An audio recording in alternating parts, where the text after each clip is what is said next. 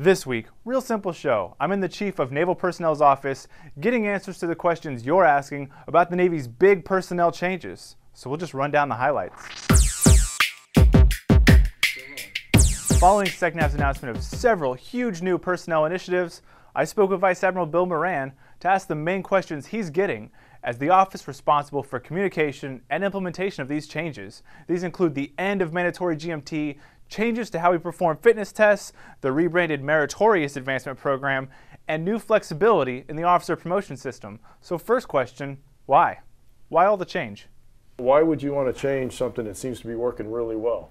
And for the old guard, it's a fair question. For the young kids today that are just coming in, that are looking at the Navy, do I want to make it a career or not? They're looking around and seeing some things that we might want to work on to provide more choice. Some flexibility in their career options down the road. Next, June 1st marks the end of mandatory Navy GMT, which sounds too good to be true. So is this even real?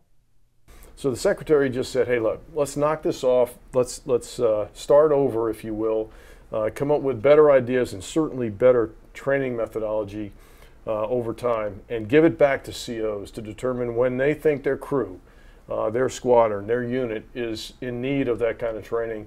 With the fitness changes, we know there's going to be a military decoration for 3 consecutive outstandings and that we're getting 24-hour facilities on many installations, but what's driving that? The PFA, as we instituted today, is really not measuring better health or encouraging or incentivizing better health. It is simply a test. And so we're partnering with BUMED to figure out what defines better health.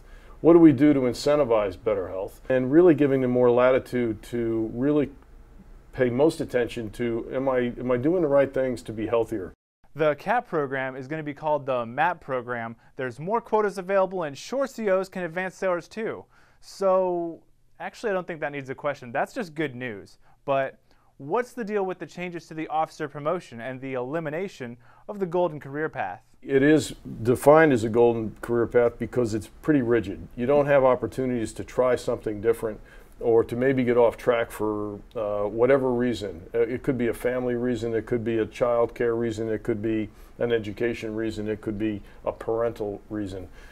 We want to be able to give people off-ramps that have a great deal of talent, are very skilled, that want to come back and serve or remain in competitive to serve and reach certain milestones that are important to them. Well, those are the main questions sailors are asking about these changes, but something tells me you might still have some questions. Well, don't be shy. Send them to us here or tweet us at USM People, and we'll find you the answer. And really, this is a big change to how the Navy normally does business, so do not hesitate to submit feedback. It may even influence how some of these changes take shape going forward. Now, you can find the links to the full interview with CMP in this week's Wire, as well as several other useful stories. But that's it for this video.